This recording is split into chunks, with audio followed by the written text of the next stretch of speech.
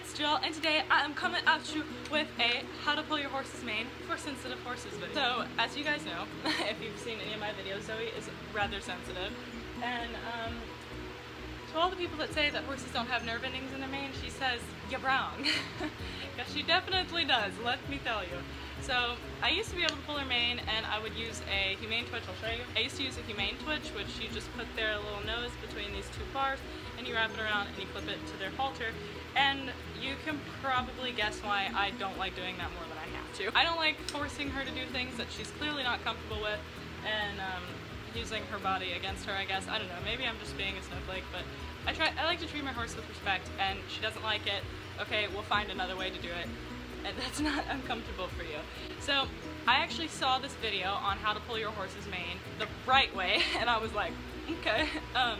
I think that's the title. I'll link it down below because obviously this is not my idea. I learned it from somebody else and I just wanted to like share it more. So I'm going to show you guys how I've been doing it because of that video, and be sure to check out that video. Anyway, to start, I have a fan on Zoe because I just rode her and it's a little toasty out here. It's probably 80. I've got a fan on her because I haven't hosed her off yet, and there's a reason. So the first step in pulling your horse's mane for sensitive horses, when you ride, their pores open just like your pores open and you start to sweat. Same thing happens for them. So their like pores in their mane open up and the hair comes out a lot easier, so you don't have to like pull on it, you know what I'm saying? Okay, I hope that makes sense. So anyway, I've already ridden her. She was very good. First things you want to do is you want to have a comb to brush it out, and then your pulling comb. I have one with a little handle on it because it's easier to... I'm just going to run you guys through like what I'm going to do and then I'll show you. So first you tease the mane back, and if you have a horse like Zoe who has had their mane pulled before and still doesn't like it, the back combing may be really like unnerving for them. So just back comb it down, good girl, and then back comb it down, good girl, and just like get them desensitized to that feeling again. And then wrap the hair around the comb, and then you're just going to apply pressure, and you'll notice the horse starts to let go of the hair itself, like the mane just starts to pop out, and you'll feel a little popping sensation. Don't rip it out like everyone and their grandmother has probably taught you to do. You like tease it, wrap it around, and rip it out. She will have a panic attack. If you just want to change the way that you do it on your normal non-sensitive horse, then this is a way to do it too. You just apply pressure and it'll start popping and the mane will come out, and then you apply a little more and it comes out and you're good. And you say good girl. And I like to scratch it up in her mane because it's, you know how they groom each other and they kind of like scratch up in their manes. And also, you know, like if you have a sore and you like rub it, it feels a little better. Am I trying too hard? I don't know. I want him to be happy. Move the camera a little closer. Okay, we don't have any lights in our barn, so this is going to be dark. I'm just gonna comb out first and stick my comb in my pants. Comb out.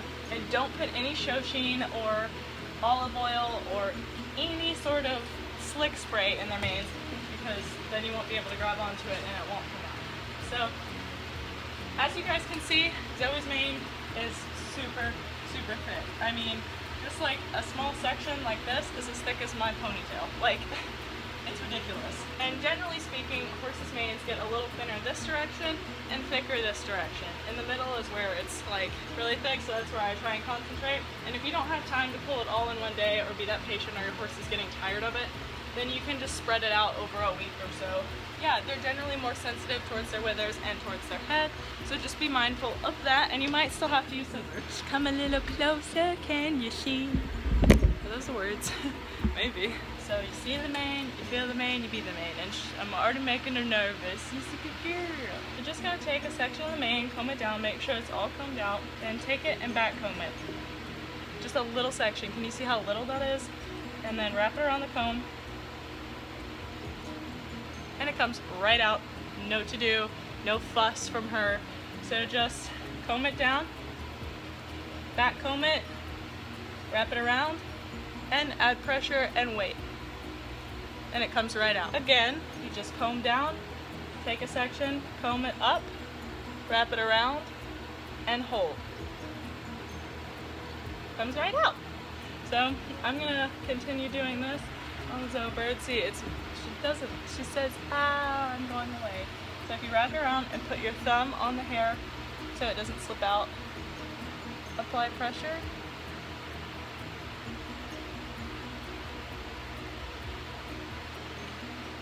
and sometimes you may grab too much hair, and that's maybe why it doesn't come out to CC.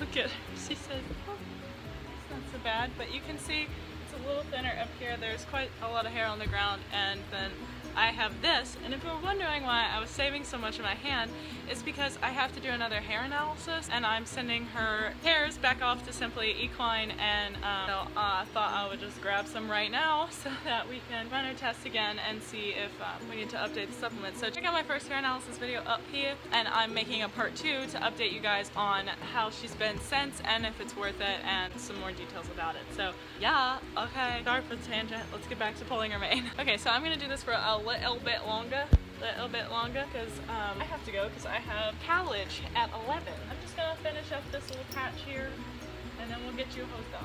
Alright? No.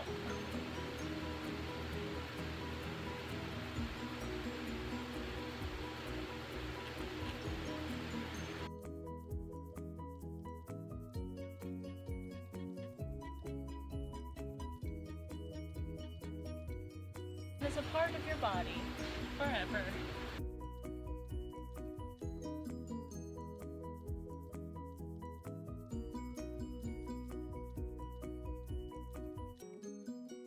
But for those of you wondering why we do this because we have to braid, and you can imagine how big and or ugly they get when the braids are super thick and then you have to tie them up in a teeny tiny little knot. So it's much easier to have a thin mane and to braid cute little nice button braids and not have to do a gazillion of them. I am an eventer, so I don't need like a ton of nice dainty little braids because I have to take them all out in like 30 minutes before my next ride. So yeah, I don't know, I like her mane to be thin, and it's also a little cooler and it's quite hot currently. But the fact that like she's not, I mean, yes, she's lifting her head a little bit and wiggling ever so slightly, but it's nothing compared to what she is when I like, you know, rip it out. So this is much preferable, huh? Much preferable. Much more preferable. But obviously, guys, this is taking me a really long time. I'm just gonna have to continue to do this throughout the week. Yeah, it's no fun, is it? At least it's not that bad anymore. But I'm gonna go ahead and hose Zoe off and put her away because I have to go. But thank you guys so much for watching this video. I hope it helped. I'm gonna run through the steps real fast one more time. First, ride.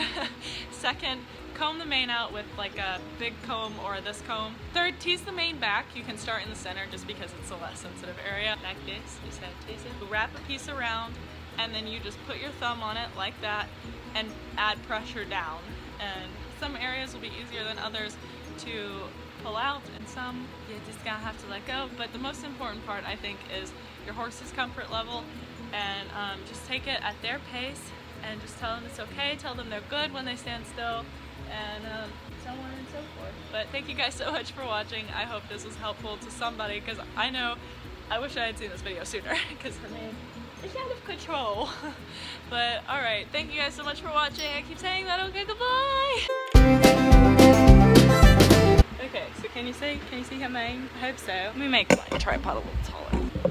Okay, turn you this way. Now I'm gonna bring you down, okay? Can you see? Does it look good? Zoe, do you mind? Okay, okay, let's change angles here.